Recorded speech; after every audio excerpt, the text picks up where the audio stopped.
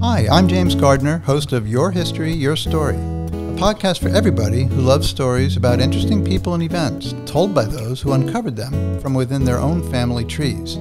This, we hope, will inspire you to discover and celebrate your history and your story. Have you ever heard of Jefferson Davis? If so, perhaps you learned from a high school history book that he was the president of the Confederacy during the American Civil War. In this episode of Your History, Your Story, we'll be speaking with Jefferson Davis's great-great-grandson, Bertram Hayes-Davis, who, along with his wife Carol, owned Vicksburg Old Town Tours. The tours showcase historic Vicksburg, Mississippi.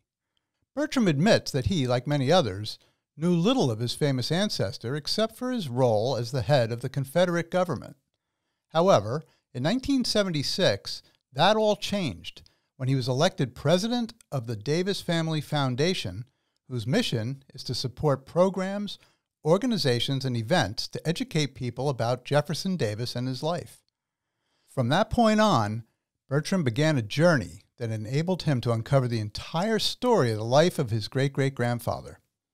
Through his research, Bertram discovered that in addition to being the president of the Confederacy, Davis was also a plantation owner, slaveholder, West Point graduate, war hero, U.S. Senator, Congressman, Secretary of War, and author.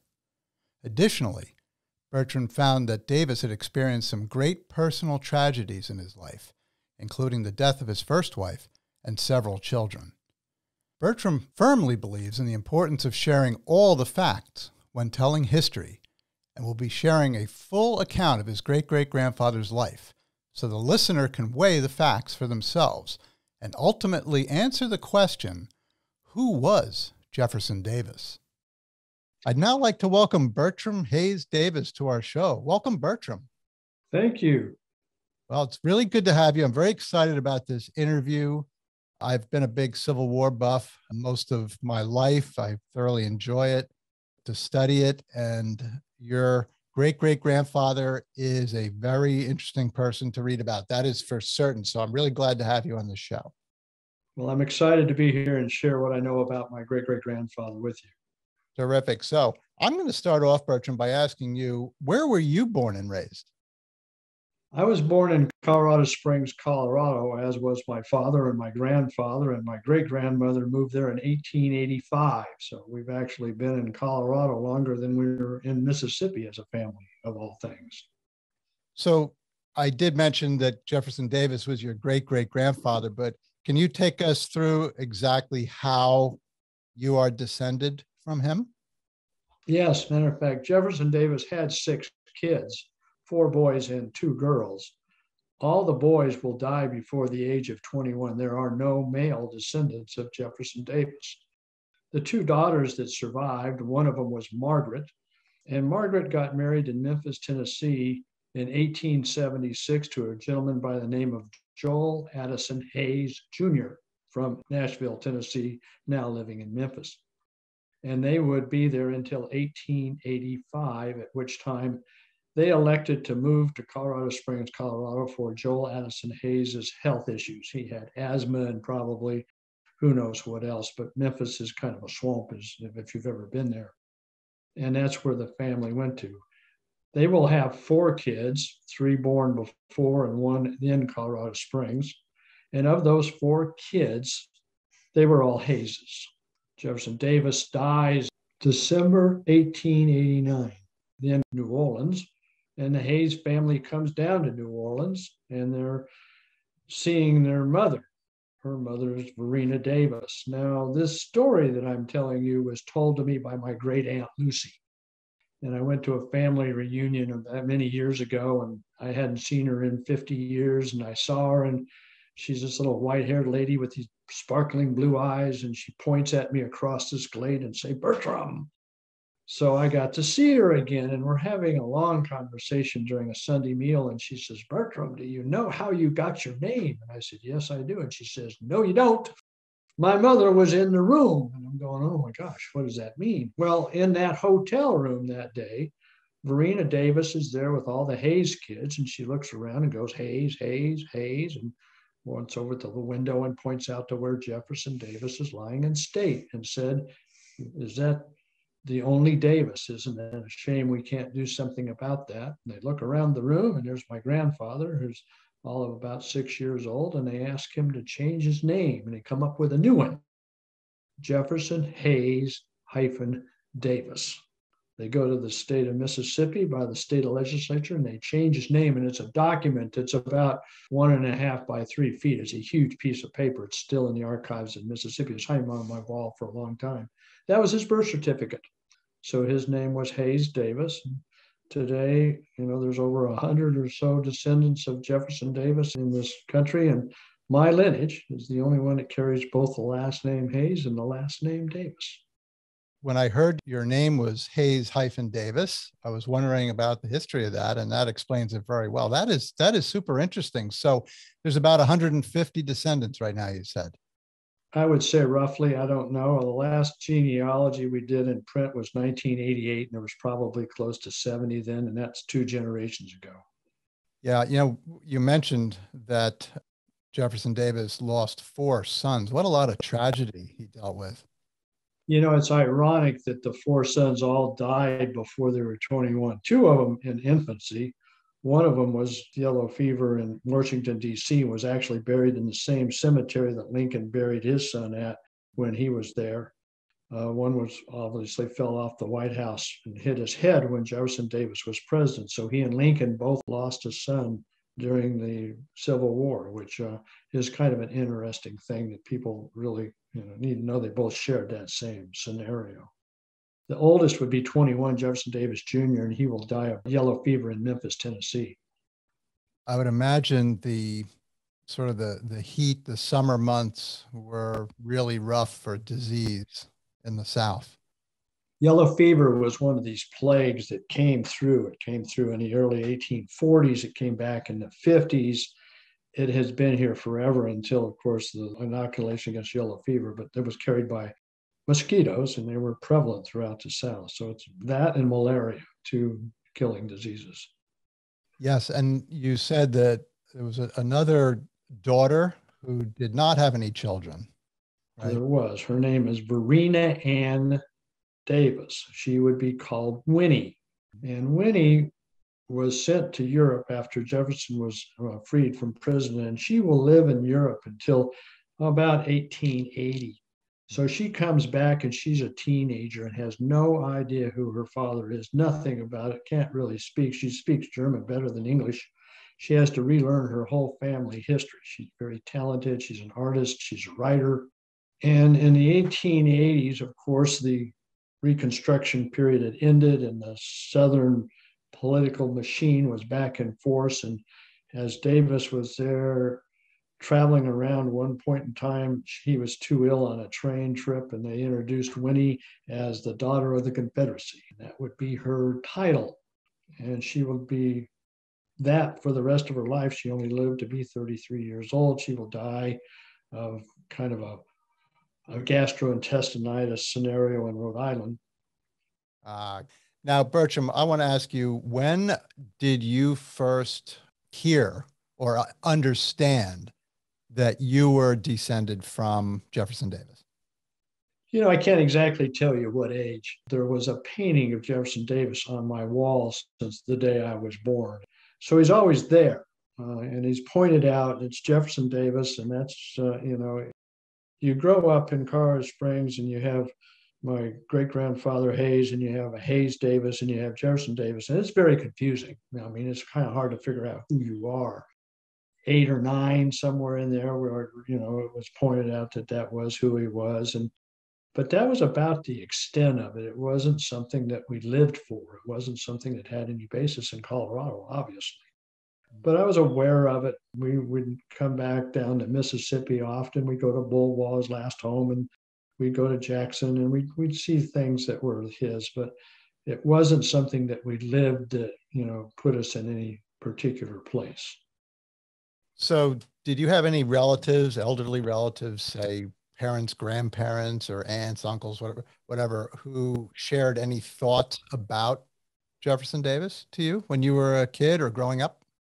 Interestingly, all my aunts and my grandfather obviously knew their grandfather, Jefferson Davis. They went to Biloxi, there's pictures of them, et cetera, et cetera. And not one of them reflected on what it was when they were a kid to meet him, not anything. So I was kind of left out there in this scenario of none of them really said anything about who he was or anything like that. It was just a name. That's curious, but you know, I think sometimes as a kid, there may be some discussions about it that maybe as kids we don't pick up, or we're not, we got other things we're doing, or maybe we're too young for it to be very important. But sometimes I've spoken to people who have fathers or grandfathers or grandmothers or whatever who were in the war. They were in World War II or something like that. And they say, well, they don't really talk about it, or they didn't really talk about it. So sometimes people just don't talk about earlier days or ancestors or things like that. Well, we were certainly in that case because I don't remember ever having a conversation about my great great grandfather. So I believe it's 1976 or around that time, you actually became the president of the Davis Family Foundation. How did you make that leap from really not knowing too much about Jefferson Davis to being the president of the Davis Family Foundation? Quite an interesting story there. I had no intention of doing that. I had actually enrolled at the University of Alabama Graduate School, and I was getting a degree in geology. And I went home one summer and I'm hanging out, and my aunt gives me an envelope. It's an invitation to the Davis family reunion in Woodville, Mississippi at Rosemont Plantation. And my aunt kind of hands it to me and said, well, isn't that on the way to Tuscaloosa? Maybe you ought to drop by and see what this is all about. Well, it just fit in the right time frame. It's the 3rd of June is his birthday. And so I did. I drove down to Woodville, Mississippi, and walked into this family reunion. And there's the brothers of Jefferson Davis, 10 of them. There's 10 brothers and sisters, a large component of Davis descendants. And just kind of spent the moment at Rosemont Plantation. That's his boyhood home. That's where he remembers growing up. That was where his mother and father lived.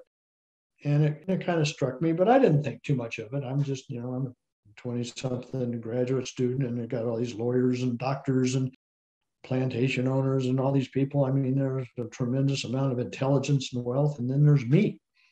But interesting, on a Sunday afternoon, they elected to kind of create a nonprofit, an organization to keep the family going, and they called it the Davis Family Association. The long name is the Descendants of Samuel and Jane Cook Davis Incorporated.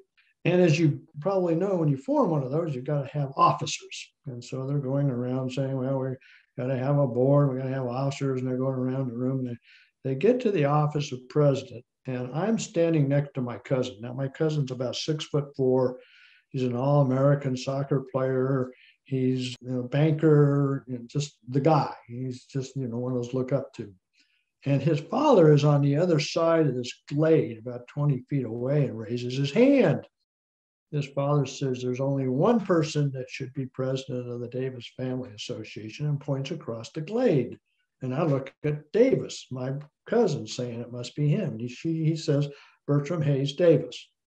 And I'm kind of going, that's weird. What is he thinking? Mm-hmm. I don't know what he's thinking. I mean, I'm as far away as I can get. But anyway, that moment changed my entire life, because suddenly, you are entrenched in this organization that represents the Davis family. And I asked him later, I said, why me? And he says, 2 reasons. First of all, you're young. You can continue for a long time, and obviously I have. But the other thing is you're the only Davis in the group. You're the only one that has a last name. Why would we not have a Davis and president of the... So that was his thought process for all that. And it turned out that it's still engaged today. We have a Davis reunion coming up this year, we think, in Rosemont. And we've been doing it since 1976. And I've been to almost every one of them. And I guess I'm president for life. I'm not sure how long that'll last, but that's how that all occurred. What's interesting, I'm going to take it a step further, is I walked away from that thinking, I'm done. Every couple of years we'll be good. I go back to Tuscaloosa, and of course, the newspapers had picked this up all over the South. And about 2 or 3 months later, I get a phone call from this lady by the name of Cameron Napier, Montgomery, Alabama. And Cameron Napier is a Southern belle that can just sweep you off your feet with her honey voice. She calls me, and her voice is kind of Southern. She says, "Are you Bertram Hayes-Davis?" This conversation's about 20 minutes. And finally, she said, "Well, we are having a rededication of the first White House of the Confederacy in Montgomery. And I would like you to come and give the keynote speech at the rededication. Would you do that?" Well, there's two problems. First, I've never given a speech. And the other problem is that what you know about Jefferson Davis before you ever worked was President of the Confederate States of America. And that's all that I knew too. So we're kind of going, but I said yes and hung up the phone. And right after that, I finally kind of considered, I don't know what I just did. Oops. I'm going to do it anyway. So I write this wonderful speech. It's 6 pages long, 14 font, double space, and I'm ready. And it's going to be 30 or 40 people, and I'm ready to go. So I drive down to Montgomery, and I park my car, and I'm coming up the street, and the whole street's blocked off, and there's 500 people there, including the governor. I'm already a little bit scared, but now I'm petrified. I can't wait to get out of there. But as I'm giving the speech and I get done and I'm looking at it, I'm thinking to myself, all these people out here know more about my great-great-grandfather than I do. They're expecting me to know more than they do. And I don't. So I have two choices. I can either say, this is it, I'm all done with this, just kind of like my father did. He went to one event and said, I'm not doing that anymore. Or I could learn something about him in case that happened to come again. And I elected to do the learning process, but I did it kind of an interesting way. It gave me an opportunity to travel. I mean, we like to travel. My wife's always wanted to travel. So we traveled everywhere Jefferson Davis has been that we can be. I mean, there are still places I haven't been, but from birth to death, I've stood there, been in every important place in America that he was, and I've experienced what he saw there, and I've tried to put myself in his place. And so when I talk about him, I'm not talking about I read it in a book or, whatever. I'm saying, I stood there and I'm thinking, this is what he was thinking about. This is what was going on in his life at this time. I've gathered all these great stories. It's enabled me then to share that with America. That is wonderful. And I'm glad that you said that about going to visit the places that he was. I've read different authors who have done interviews later saying that they went to the places where the different things they were writing about happened, and that it gave them a really good sense of just, I don't know, I think it helps you understand people, events, and places better. And since you have learned so much more about Jefferson Davis, I'd like, if you can, to help us understand who he was. And could we start off with what I understand to be a pretty big coincidence, that Jefferson Davis was born not that far away from where Abraham Lincoln was born in Kentucky. Is that true? That is absolutely correct. About 175 miles and 1 year difference in the state of Kentucky. And ironically, up until last year, if you had gone to the state capital of Kentucky, it's the only place in America that I know that there are or were statue of Lincoln next to a statue of Davis. So you could compare and contrast the two individuals. However, today Lincoln is there and Davis has been removed. He's been actually sent to his birth site, which is in Fairview, Kentucky. Right. Now, let's talk about Jefferson Davis's family. First of all, I think Jefferson was the youngest of about 10 children. That's correct. Yep. And his father was a Revolutionary War veteran. Yes, Samuel Emory Davis. And he was originally from North Carolina, and he did enlist in the Revolutionary War. And he fought under Greene in Georgia and North Carolina. Of course, they were ones that actually won the war, if you go back and look at those skirmishes in Georgia in that period of time. But he did serve in the Revolutionary War and was awarded a land grant, which he then moved to Kentucky. And that's where Jefferson was born. And many of the kids were born in Fairview, Kentucky. And what kind of relationship did Jefferson have with his dad? It's a good question. And, when I look at it, I wonder myself because his oldest brother was 24 years old, Joseph, when Jefferson was born. So there's a span of kids coming here. And Samuel's trying to make ends meet in Kentucky, and he's making it, but he thinks there's a better life. They actually leave Kentucky when Jefferson's 2 years old, and they come down to Louisiana, Bayou Teche area. Matter of fact, we stood in the exact same area that they moved to for about a year before they decided to move to Mississippi. And we're on the bank of that bayou, and we're there for an hour, and I think I got about 80 mosquito bites. So they lasted almost a year there before they moved to Woodville.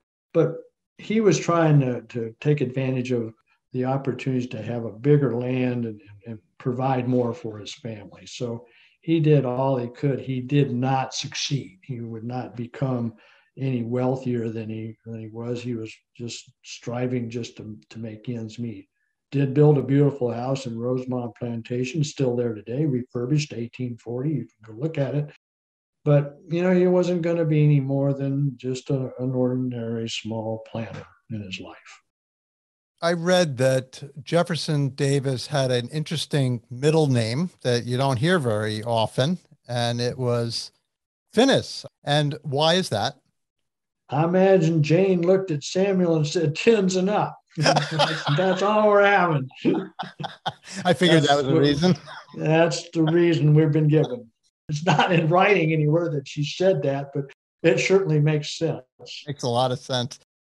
So, Bertram, I understand that Jefferson Davis's father, Samuel, took a big interest in his youngest son. And then when he passed away, his older son, Joseph, became a father figure to Jefferson. Yeah, I think it's important to realize that Samuel really was engaged in his youngest son. I mean, Jefferson was kind of the apple of his eye. And he went to extremes to make sure Jefferson had everything that he could have, including education. For instance, at the age of 10, Jefferson went on a little pony ride to a private school in Lexington, Kentucky, 795 miles on a pony with an entourage. And that was arranged by his father, who had a friend that was in the war with him that was going up with his son. Interesting, during that trip, they stopped in Nashville, and Major Hines served under Andrew Jackson. They stay there for several weeks, and Davis will write in his biography that changed his whole perspective because Jackson knew where the country was going, and they would have these great conversations at night. Even at that age, he understood what was going on and listened intently, and he said it opened my eyes up to the possibilities. He will come back 2 years later because Jane put her foot down and said he's been gone long enough. And interesting, he would not ride a pony back. He would get on one of the first steamboats on the Mississippi River. So he saw that at an age that, it'd be like a 10-year-old getting on a Concorde, kind of same thing. So Samuel was really into his education possibilities. Jefferson did suffer that same thing that a lot of teenagers do. He got into a class once and said it was too hard. And his dad said, fine, come on out and we'll go to work in the field. And he did that for a day and did it for another half a day. And finally he said, maybe school's not so bad after all. And he did go back, and never would he said another word about the academics. Joseph kind of started to get engaged at that time, but he really didn't get engaged until he went to Transylvania College and back to Lexington. And by that time, Samuel's quite old. Joseph's wealthy, and he's starting to take the reins of his younger brothers. So his relationship with Joseph was really almost his second father. He would tie into him as his life goes on. So very strong relationship between him, and all of his sisters raised him. So there was a lot of family there, but Joseph's the key to the rest of his life. And I understand that Joseph is the one who eventually advised Jefferson to go to West Point, right? Advised or just told? I would say told. It was like Samuel wanted him to go. Joseph wanted him to go. So between the two of them, they manipulated to get him an appointment. Now, Joseph, by that time, was very powerful. This is 1824. He had immense power. Davis is 16 years old. He doesn't really have any power. But what's interesting is that Jefferson said he wanted to go to Jefferson's College, which would be at the University of Virginia. That's really where he wanted to go. Mm-hmm. And Joseph said, you go to West Point for 1 year, and if you don't like it, we'll change schools. Obviously, he was able to get there, and even with all of his troubles, graduate. Talk about those troubles. I have to ask you about this. What was the eggnog riot? Jefferson had a way. I mean, he had a little chip on his shoulders. There's just no question about it. Let me back up and give you his entrance scenario, which is just phenomenal. Samuel dies right after he gets his letter from acceptance. He's in Kentucky. He gets his letter of acceptance, and his father dies. He didn't get to see him before he died. And so he's kind of distraught. So he sends a letter to Calhoun, who's the Secretary of War, saying, I'm coming, but I'm going to be late, and I'm going to take some time off, and no explanation. I'm just not going to be there when you want me to. So he shows up late. He's a couple of weeks late getting to West Point. When he gets there, he walks in the door and said, I'm here, ready to go. And they said, time out. Who are you? What are you doing? You must take an entrance exam. And Davis goes, really? And what would that be? And they said, well, it's reading, writing, and arithmetic, math. Davis's math is a little bit suspect. There's not a lot of math in liberal arts education in the South. But the guy who's there actually hands him a book and says, here's a math book, read it tonight, because tomorrow you're going to be asked a math question. And the next day he's asked a math question, geometry. And for some reason, he was able to impress the professor that he knew something about geometry, and he was admitted in. So he's already behind the eight ball when he gets there. And as he gets there, he befriends the older cadets. He's just 16, so he's looking for people, and Albert Sidney Johnson's one of those folks. He's almost 20 years old at this time. So starts hanging out with these guys. They had the tendency to kind of sneak off and go down the riverbank to a place called Benny Hill's Tavern. So he did that quite often, actually got caught once and almost expelled for drinking, but he gets out of that one. But then Christmas comes along. Second year he's there, and every Christmas Eve they would make eggnog. And the eggnog they met, you could put a match in, it would burn. They would import a whole lot of stuff to put in it. So they're making the grog, and Davis hears that the faculty is out looking for him. So he runs down the hallway to the room, opens the room, and says, boys, put away the grog, the faculty's coming. And the next voice says, we're already here. And they just followed him right into the room. Now, Davis would get 286 or some on the number of demerits in 4 years. A lot. I laugh when I read every day he did something. Didn't tie his shoe, didn't make his bed, was late. I mean, he did them all. But this is the only time that he actually did obey his order. He went back to his room and he went to bed. Later that night, there was a skirmish between the faculty and drunken cadets, and over a third of the population of West Point was expelled. There's a book written about it. It's a little bitty book of eggnog riot. That sounds like a good holiday gift for somebody. Yes. So he didn't get expelled. So what about Jefferson's military career after he graduated from West Point? He did serve 8 years in the Army. He left West Point. He went to Wisconsin territories, and there was a war going on up there called the Black Hawk Wars, the Indian Wars, as they call it. And one of the things that happened during that period is Black Hawk is actually apprehended. They captured Black Hawk. The contingent that comes up from St. Louis on the boat gets cholera, and they all die or they can't come. And so Zachary Taylor, who is the commanding officer, appoints Jefferson Davis to escort Black Hawk from Prairie du Chien to St. Louis, Missouri on a riverboat. As they go down the river, every time the boat stops, people would gather along the riverbank to see Black Hawk. But Davis protects him all through that trip. And at the end of the trip, Black Hawk presents him with one of his most cherished possessions, his pipe. That pipe is in my safe deposit box today. It's still within the family. So that was one of those moments. Also, Jefferson Davis will fall in love with Zachary Taylor's daughter. He will ask Taylor his permission to marry, and Taylor says, not going to happen. No daughter's going to marry in the military. Davis kind of gets transferred to Arkansas, far away as he can get her, but they are still in love, and they elope in Louisville, Kentucky, and they get married. They will come back to Mississippi to see all the brothers and sisters. They get to St. Francisville, and 91 days later, she dies of malaria. Oh, no. That changes his life. This is a happy-go-lucky guy. I mean, he's really got the world by the tail, and he's going to make a difference, and it devastates him. His brother sees him and sends him to Cuba. He's in Cuba for a couple of weeks, recovering, almost gets arrested for sketching the forts and escapes that and goes to New York. And then finally, he comes back to Vicksburg, about 12 miles south of where I'm sitting, and that's where Joseph had his plantation. And he will be there for 8 years. And during that 8-year period, he will study law with Joseph, and he'll build his plantation. And then he will meet Verena Howell from Natchez, is arranged by his brother, and the second marriage comes. Now, interesting.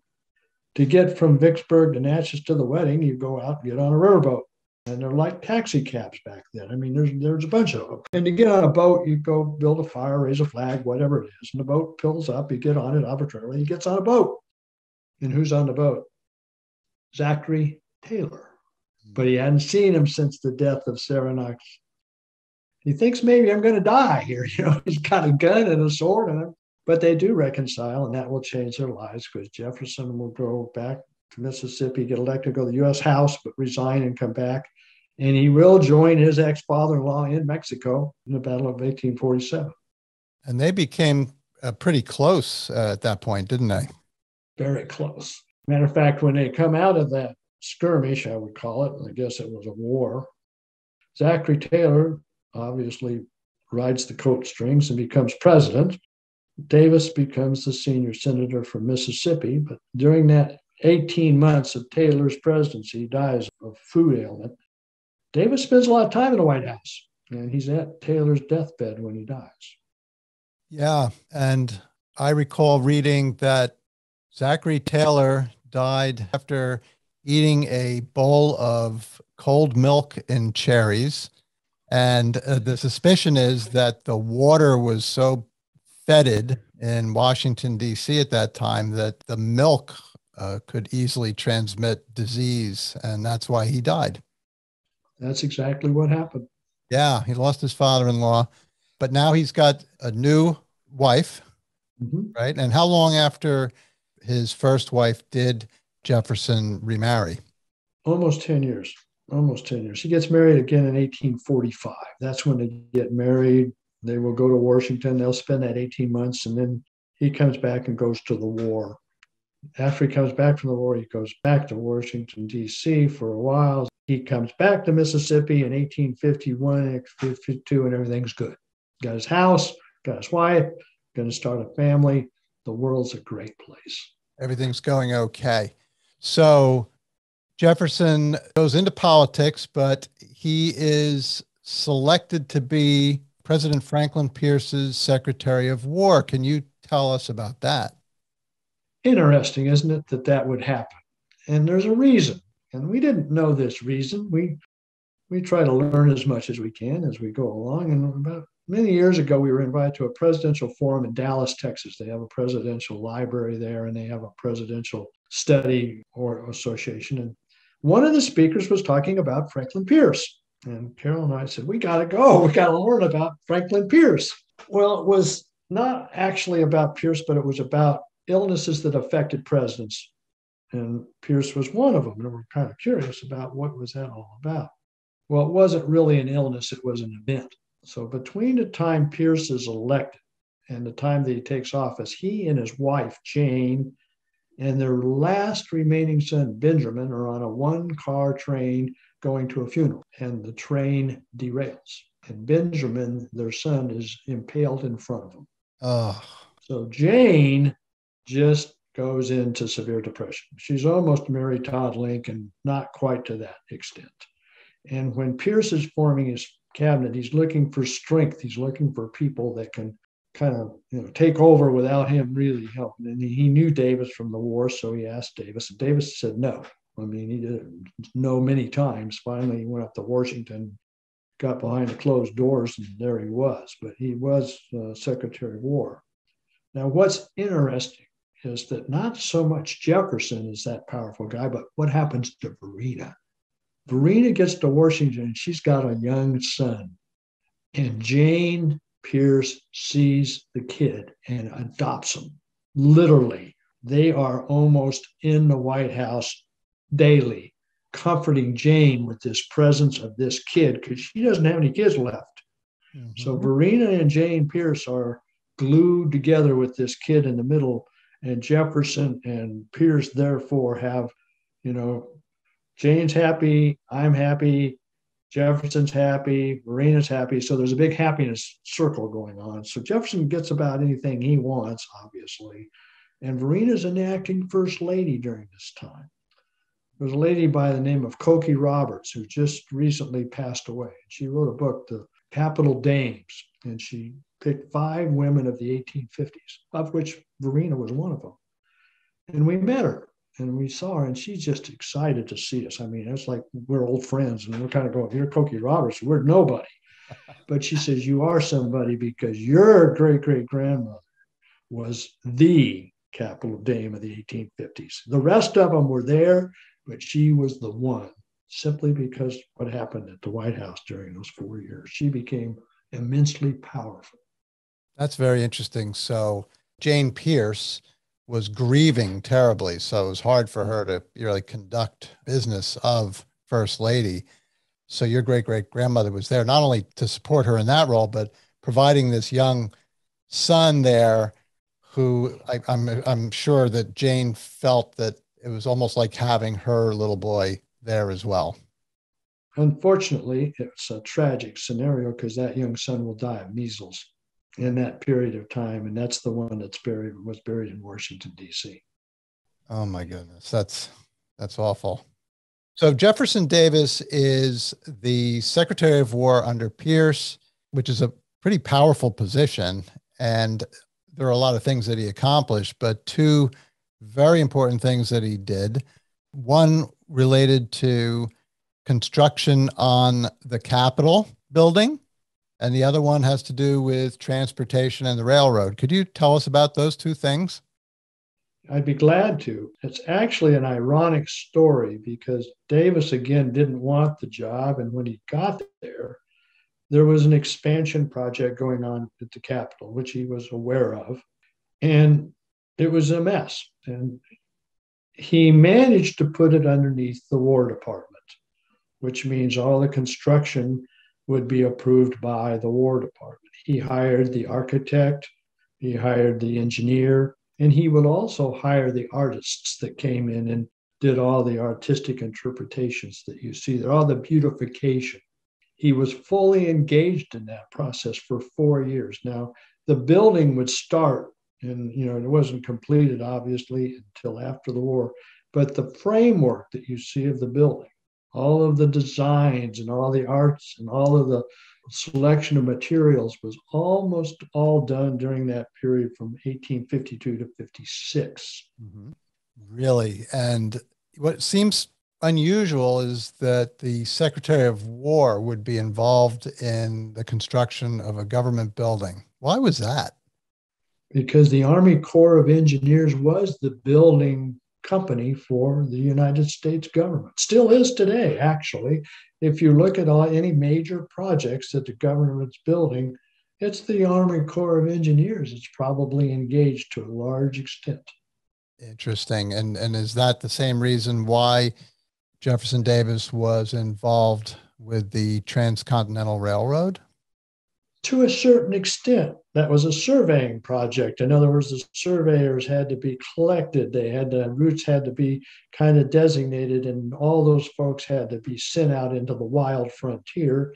And that again fell underneath his authority and guidance. And so today I think there's 11 or 12 volumes of the Transcontinental Railway Survey. They're great, big, huge books.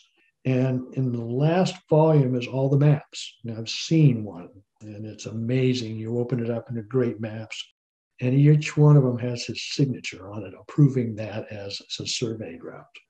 That is interesting. That is something I never knew. I mean, I've been studying history for a long time, and I did not know that. I did not know about Davis's involvement in the building of the Capitol.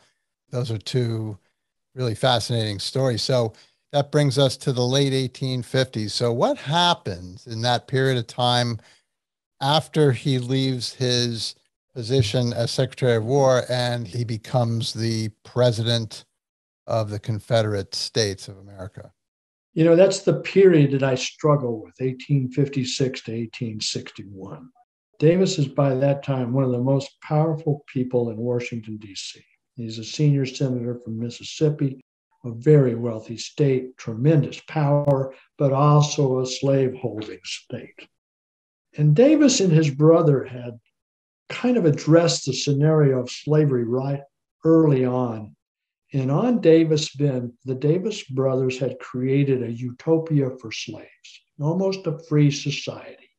They were given things that most slaves would only wish for: education, business opportunities, self-governance, religion, marriage. So on Davis Bend, the newspaper articles would say Davis's free Negroes. Even though they were slaves, they were given every opportunity to better themselves. They're ready. And Davis knew what it was going to take. He knew that was the secret. You have to give the slaves the opportunity to learn, to have that so they can go on. And during that 4 years, he knew what it was going to take. But why didn't he do something? What would it take? The thing that it would take would be a monetization. The slave owners had a lot of capital tied up in slaves. If we had have done exactly what Britain did, which was to pass a bond issue for several $billions in monetize and free the slaves, matter of fact, it would have given the opportunity for them to become part of society. But you also have to realize that by the time 1856 comes in and he's in the Senate, there's a new movement, the abolitionist movement, the Republican Party. And they don't want anything to do with that. They only want free of the slaves no matter what. And maybe he thought it was too much of an uphill battle. Or maybe it's politics. You know, if I do this, I'm probably not going to get reelected. I don't know. But it bothers me tremendously. And when I talk about it, I said, you know, he could have made a difference. He could have made an alternate decision. So instead of what the abolitionists were calling for, which is immediate, complete emancipation, his thinking, or he and his brother had a theory or a plan where there would be education, there would be opportunity that would eventually evolve into emancipation. Am I correct in saying that? That would be my thought. Mm-hmm. I mean, and to prove that, you know, I always go back to what happened after Vicksburg fell and freed slaves started to migrate in Mississippi. They all heard about Davis Bend.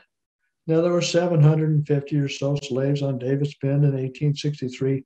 The population swelled to thousands because they wanted to engage in this and they knew where it was and they went there to learn. Bertram, can you explain to us what was Davis Bend? The Mississippi River meanders greatly. It bends around. It's not a straight line. It looks like a bowl of spaghetti if you overlay it. And one of the bends in the river was the area that Joseph went and bought and created his plantations. And on a map today, it is still called Davis Bend on the Mississippi River. Davis Bend became Davis Island in the 1870s as the Mississippi River changed course. Still there today, but now called Davis Island. What the Davis brothers did for not only the enslaved, but the free slave was to give them that opportunity. So it would have worked. It just never happened. We don't know why. He abandoned perhaps his principles or his ideas, but it could be that he felt it would not be palatable for the rest of the southern states at that time. Well, he also realized that his small number of slaves was not the entire population of slavery. I mean, he understood that the large majority of slaves did not have what his slaves had. They didn't have any education. They didn't have any self-governance or business. They were just slaves, and they needed a period. It's not going to be an instantaneous scenario. And so that's why he was such a proponent of holding on to slavery, because he knew instantaneous freedom was not going to really be the answer. And he needed to have that solution long term. Yeah. And for our listeners, I think we have to understand the context of this is mid-19th century. Clearly, slavery was an abhorrent institution in this nation, and thoughts of owning another human being is unthinkable. But then again, we have to understand the historical context of the situation. Slavery was entrenched in society in the South. It had been, since the 1600s, and the economic system was largely based on it, undergirded by it. You had generations of families who had held slaves. It's easy to say now, this is the way it should have been done, but you got to also think about what it was like in those days. What's the context? And the rest is history, as they say. Right. I deal with that a lot. It's one of those struggles I have, because he was a proponent of slavery. There's no question about it. His speeches were all about slavery and the protection of that environment and whatever. And I'm looking at it saying, why? And I'm still trying, my own old soul, trying to figure that out. So it is what it is. And the lens of perspective, I just can't go back there and tell you. And it's hard. We may never fully understand what Jefferson Davis was thinking or why he abandoned those thoughts. Bertram, didn't Jefferson Davis have one particular slave by the name of James Pemberton, who was actually a pretty close friend of his? He was actually almost the same age as Jefferson Davis. They grew up together at Rosemont. He actually traveled with Davis. He was with him in the Army. He held all of his important things. He would come back to Mississippi. He would run the plantation when Jefferson was gone. And in 1852 or thereabouts, he passed away. Mm-hmm. And it was a blow. They never did ever fill that gap, but it was like losing a family member. Yeah. But they were very, very close. Matter of fact, Davis offered him his freedom. He said, I'm going to let you go and you can do it. And he says, no, I don't want that. I want to always be with your family in whatever it is you need me to do. And so when Davis goes to Washington, he leaves James Pemberton here and he runs Briarfield until his death. So let's go now to 1861. Lincoln has been elected president, and the southern states are talking secession seriously, and Jefferson Davis is sworn in as the president of the Confederacy. How was that decision for him? What do we know about that decision to accept that position? Well, it's ironic the way that it happened, I think. Davis is in Washington and he resigns. Full packed Senate chambers. I mean, it's standing room only. But he does resign and he come back, and he does not go to Montgomery, Alabama. That's where the Constitutional Convention is going to be. That's where the entire leadership of the South gathers. He wants nothing to do with that. He's not a secessionist. He's not a fire breather. He's a compromise. And he says, gentlemen, you're going to do this, but do it right because it's important to get it right. I'm going home. And he does. Comes to Davis Bend, which is right down the road from where I'm at. And he's with his wife and he's expecting to become a general. And that's not to be the case. They meet in a convention and they're looking for candidates and his name comes around, and finally they do decide that it's going to be Jefferson Davis. And they send a telegram to Vicksburg, Mississippi, and a horse rider goes down to Briarfield, and there's a mural here on the wall. There's Jefferson and Verena in the rose garden and the guy with the telegram saying, you've been elected president of the Confederate States of America. Come to Montgomery as soon as possible. Now, when I talk about that moment, here's what I say. If Carol and I were standing there someday and somebody came up and gave me a telegram and said, you've been elected chairman of the board of JP Morgan Chase Bank, come to New York City as fast as possible, I would turn around to my wife and we would have a conversation. We're going to do this, whatever. Jefferson doesn't have that conversation with Verena. Because for 52 years, have you noticed anything in his life that he's actually had any control over? No, he's always served someone or somebody or a constituency. This is a call to duty.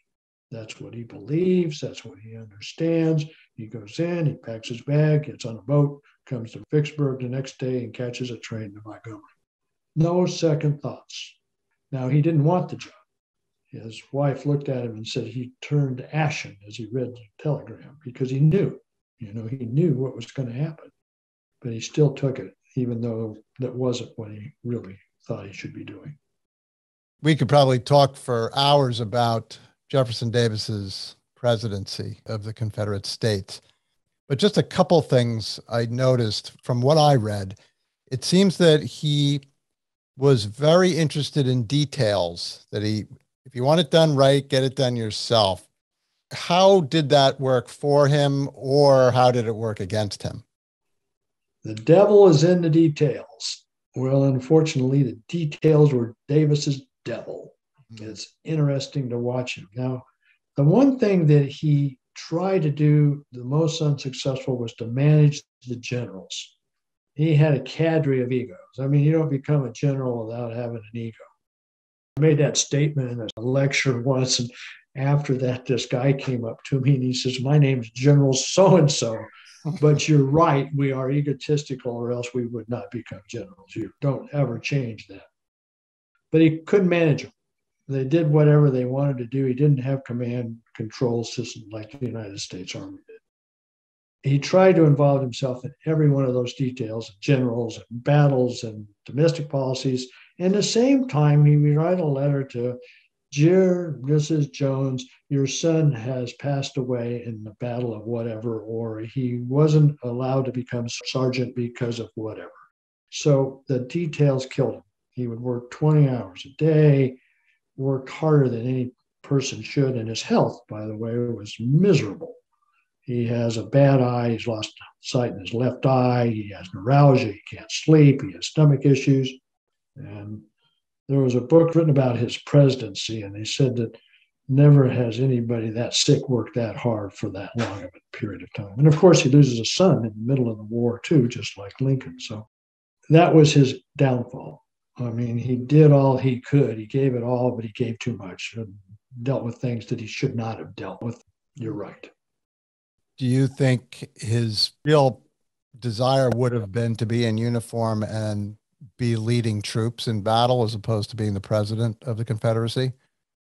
In the first Battle of Bull Run, he was down there the second day talking to Johnson and saying, "Why aren't you attacking?" Yes, that's what he wanted to be. And he didn't have that. He did all he could. He tried to be a general from a presidential scenario, but there were too many other issues that got in the way. He would have been a great general, in my opinion. So we all know the outcome of the Confederacy. Lee surrenders to Grant at Appomattox in April of 1865.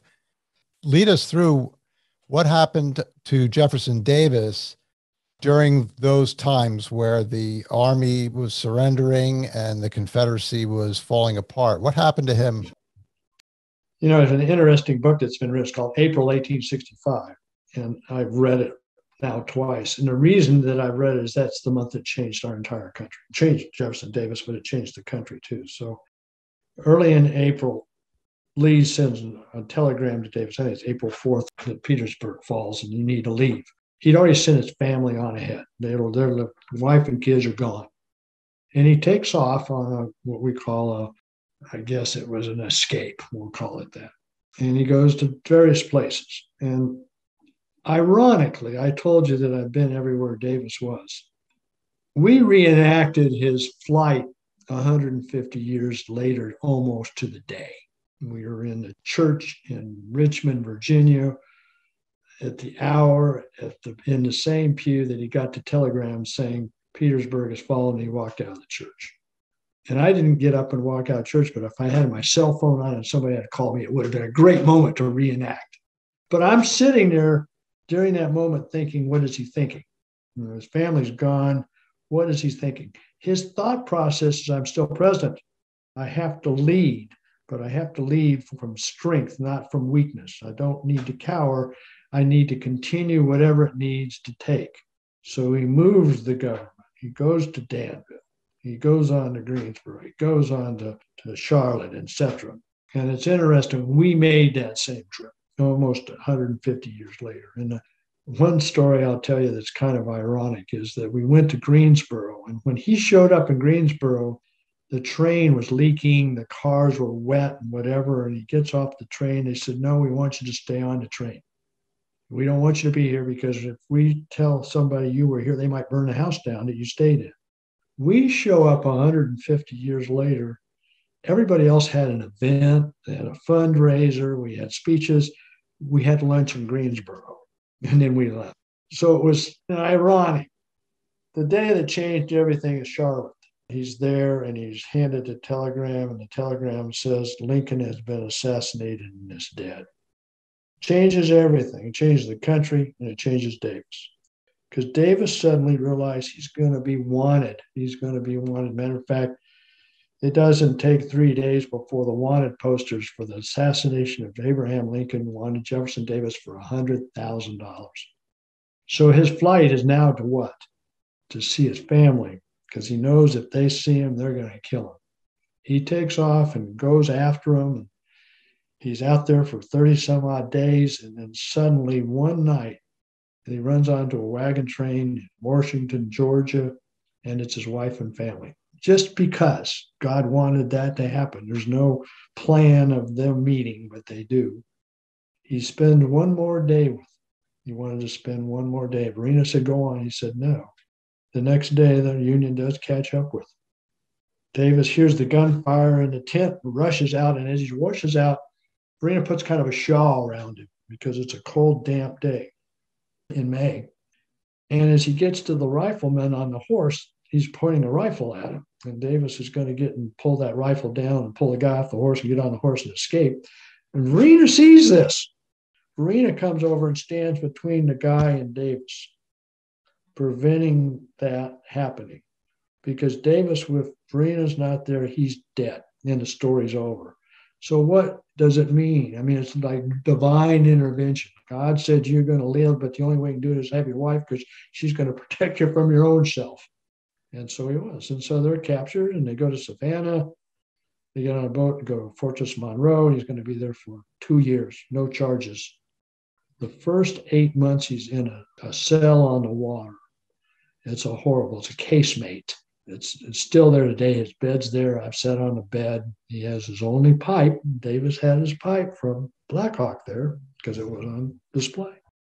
But finally, after a couple of years, even people like Horace Greeley are saying, what are you holding? Well, you got to charge him with something. And they want to charge him with all kinds of things, but they can't quite figure out how they're going to make it stick. And finally, they get a bail hearing in Richmond, Virginia in 1867, and he's released on bond. The bond is $100,000. Now, I don't know about you, but I've been in jail for 2 years and my plantation's gone, and where am I going to get $100,000? Mm-hmm. People like Horace Greeley and Cornelius Vanderbilt signed his bail bond, releasing him, and he walks out of the same building that his office was in, which is the courthouse in Richmond, Virginia. I've been in his office. They're all in the same building. That's got to be interesting being a descendant, being in that same room. Do you know why Greeley and Vanderbilt put up that money? What was their reasoning?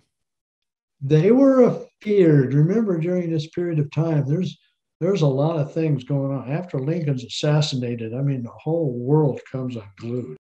There's a lot of things going on. The South is under military ownership. There's districts, and their fear is that if they're going to do it to him, they might do it to others too. This rampant disregard for people's rights. So their issue was, if you're going to charge him, charge him. If you're not, you got to let him go. The big issue was treason. You have to understand, though, to be treasonous, you have to actually act. You have to do something. Mm-hmm. He didn't do anything. The South had already seceded. They had formed a government, and he was appointed a position. He wasn't the leader of that instigation. So when they tried to get him as that leader, they couldn't quite get there because he didn't do anything. He just was an elected byproduct of the scenario. Chase said, you know, if you try him, you have the risk that he's going to win. And if he wins, all bets are off. He's going to travel a lot after that, and he's getting letters from his lawyer. He goes to England a lot saying, just stay there. And his purpose was, no, I want my day in court, and I'm coming back. And so he did. So that was what I was going to ask you about. Civil War ends in 1865. Jefferson Davis spends 2 years in prison. I understand that at some points they had him in leg irons, and they had kept the room bright so he couldn't sleep or he wouldn't have privacy. So it was 2 hard years in jail that he spent. It got softer towards the last part, but the first couple of months, and there was a guard in there 24 hours a day. So Bertram, Jefferson Davis has 24 years of life after his presidency of the Confederacy. One of the things I've read is that he needed a job. He needed to generate income. And what did he do? You mentioned England. What kind of ventures did he get into to try to support his family? He thought that the English support would enable him to become kind of a representative. He went over there on the invitation of many Southerners who were there before, stayed in all kinds of really great places. But his idea was, if I can make that connection with England, I can make a job out of this, but it never did come. So when he came back, the only job he was offered several positions, but the job that he took was with the Carolina Insurance Company in Memphis, Tennessee. And they had a great thing going. They were selling a wonderful product. They were selling life insurance to Confederate veterans. Just think of that for a few minutes, and then you can smile to yourself going, really? Come on, give me a break. But that's what the company was doing, and he was the president, so everybody was signing on the dotted line. The unfortunate thing is that it was really a Ponzi scheme. You know, they were paying whoever's money came in, paid somebody else. There wasn't really an escrow account going, and it lasted for about 8 years and went broken. But he needed to have a living, and he was paid a pretty decent wage, and he had a house in Memphis. And I always tell people, if he hadn't gone there, I wouldn't be here, because Margaret, the only daughter who got married a guy named Joel Addison Hayes Jr. in Memphis, Tennessee. Oh, there it is. It all worked out for you. That's where it worked out for me. Absolutely. I also understand that he and Verena spent a lot of time apart from each other during that period. Do you sense from what you've read or heard that they were having problems in their marriage at the same time he was trying to earn a living?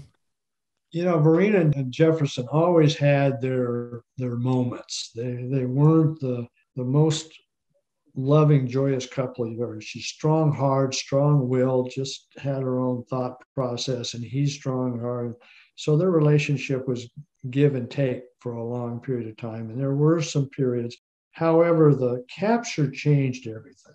Even though there was a disagreement every once in a while about what, she was right there. I mean, she's not going to let go. She was writing letters. She's the one that got the leg irons removed. She did everything in her power to make him as comfortable as possible. As they go on in Memphis, you know, she didn't really like Memphis. It's not where she wanted to be. She traveled a little bit around there. But the break really came when he moved to Biloxi. He rents a library cottage from a lady who owns Beauvoir and goes down there to write his memoir, and she wants nothing to do with the Gulf Coast or whatever. And there's a long period there that they're not together. And even after the war, there was a period where she's in France a lot of the time and he's here. And of course, Margaret's in school in France, Winnie's in school in Germany. So there's a lot of that going on. But they come back together in Biloxi and they maintain a relationship. But the strength came from the imprisonment. I think that she would never, ever, turn her back on him. But she just wanted to have another life that, she could do what she wanted to do when she wanted to do it. I know that Jefferson Davis wrote The Rise and Fall of the Confederate Government, which are his memoirs. We've interviewed a descendant of Ulysses Grant, and we discussed on that podcast about how Grant wrote his memoirs. He was literally dying, and it was primarily to generate income, something for his family to survive on, for his wife to survive on. Do you think that Davis had the same objective? I'm not sure that his financials weren't in his thought process, but his thought process went way past that. Remember, I told you he wanted his day in court. He was never granted that day in court. And it weighed on him until 1878 when he said, I'm going to write my memoir. I tell people that if you have insomnia, that book is a sure cure for it. Davis is as eloquent as anybody writing. I mean, some of the, to say that he walked across the street might take a paragraph. It's just one of those moments he writes with such clarity in his own mind, but it's got a lot of wordsmithing. I mean, there's a lot of it in there. But it's his defense of the Confederacy and his position. And that's his court case. And that's what it's all about. It's his defense that he never got the opportunity. And when it was published, it's way too late. 1881, war's been over 15 years. People don't even remember what's going on and could care less. And they don't really want to read about the Confederate government. Long since gone. 1876, the Reconstruction period's over. The world's gone on past that. So the book itself was not at all successful. If you want a copy, I've got a couple still here from the ones that weren't sold. I mean, I've got a couple of, and I actually have his own copy of it that's got his notes in it, talking about the changes he would make to it. So not a very popular book. No, it's not good beach reading. Depends on what you want to do at the beach. If you want to sleep, it's great, right? Yeah, it works good for sleeping. So Bertram, let's just talk about the very last days of Jefferson Davis. How did he spend those days? Well, he moved to Biloxi in 1878. He will inherit that property from the owner who dies, and that's where his last home is going to be. He's got a great house on the beach. He's got a daughter there. He's happy as he can be being on the Gulf Coast. Very religious. He goes to churches. One had an organ and one didn't, and you hear all these tales or whatever, and you sit, and it's comforting. It's a comforting place to be on the water. After he wrote his book, I think he found solace in himself. He was happy to be alive. But also he had another issue. He had to come up here a lot because he owned now Davis Island, which the river had cut off in the middle. And he had to manage that property because his son-in-law and daughter moved to Colorado. So he spent a lot of time up here those last 4 years. And that's actually where he caught what we would say, I guess, is pneumonia. He got on a boat and went down to New Orleans, and that's where he will pass away. Now, when you said up here, he spent time up Vicksburg. In Vicksburg. Okay. How old was he when he passed away? 81. And you explained earlier in this talk about how the Hayes-Davis name came into play, which is super interesting, that was the time of his funeral. It's kind of cool for me to think, and I think you and I talked about this in an earlier discussion, was that you knew your grandfather. Mm-hmm. And your grandfather actually was in the presence and was alive at the same time as Jefferson Davis. So even though great-great-grandfather sounds so far back, it's really not. And, my grandfather was the youngest. My great aunt, his sister, who I knew very well, didn't speak a word about Jefferson other than high esteem. She had a couple of Davis artifacts that she wanted to make sure went to the right place, but not a mention about what kind of grandfather he was. Yeah. I wanted to pose this to you. How do you think Jefferson Davis is generally thought of today? Not the right way. I don't know how to put that, but I think America has lost its sense of history. Jefferson Davis is one sentence in a history book. I remember in high school when we got to the Civil War and that one sentence came up, and I looked at it and said, I'm the only one in this room who's got anybody in this book. But that's all there was. It's not anything about that. So today we have that same type of look at people. One sentence in a history book, and that defines it. And you define them on basis of what somebody else has told you about them. We don't have a lot of resource to say, this is who he was before or after. It's that one moment that defines Jefferson Davis. America today wants to eliminate anything that has a negative connotation. Just we can do that with George Washington. We can do it with Thomas Jefferson. All the great founders of the country are now, they were bad people. And Jefferson Davis is probably on top of the list, not knowing anything else about him. So I think that he's misrepresented a lot. I think he's one of the most misunderstood American history figures that we have. And as you indicated, there were so many things that he did. There's his military service, his being Secretary of War, and then, of course, you get into the Civil War. He was dealing with all sorts of personalities. He had a lot of conflict even within the Confederacy, trying to do what he thought was right at that time. The important thing is seeing that a person is the product of their time within their time, but they're more than just one event. They're more than just one thing. You have to look at the broader contributions of people, and then you make your own decision. Don't make a decision on an entire person based on one specific event. You have to look at the whole person, and then you can make your decision. That's what I end up with all my talks. I said, I've told you now all I know about, not all I know, but whatever I can tell you. If it's 2.5 hours, it's a little bit more lengthy and you hear a lot more stories. But I tell people, take another look, and that's respect that person for who it is, all of them, not just one part of them. And that way you all can make your mind up if he's bad or good, but it's not for me to do that. My job is to portray him as a historic figure and give you the facts.